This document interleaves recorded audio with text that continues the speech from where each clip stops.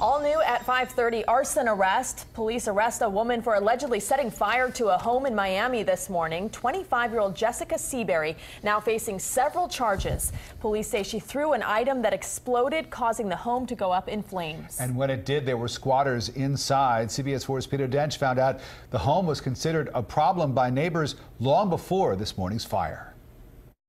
Cell phone video from Miami Fire Rescue captures a blaze that guts this abandoned home on the corner of Northwest 68th Terrace at 17th Avenue, a house that neighbors say had been used by squatters and was much more than an eyesore. And that place is like the Dungeon of Doom over there.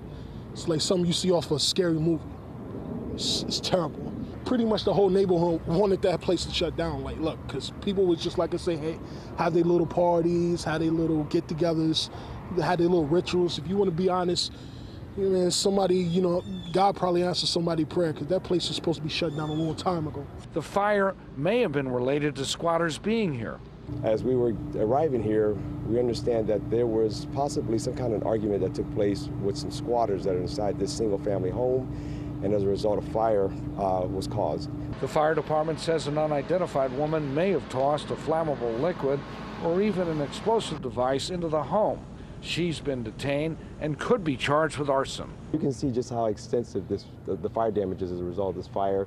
You can see how the actual roof is somewhat separated from the walls of the house, and that also led us to believe that some type of small explosion obviously took place. Something obviously blew that separated the wall from the rooftop.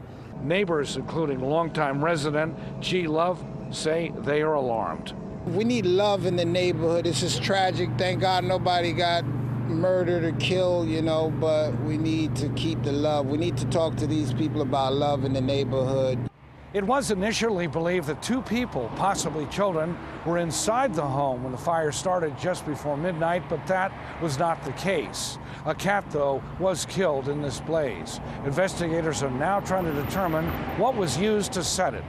In Miami, Peter Dench, CBS 4 News.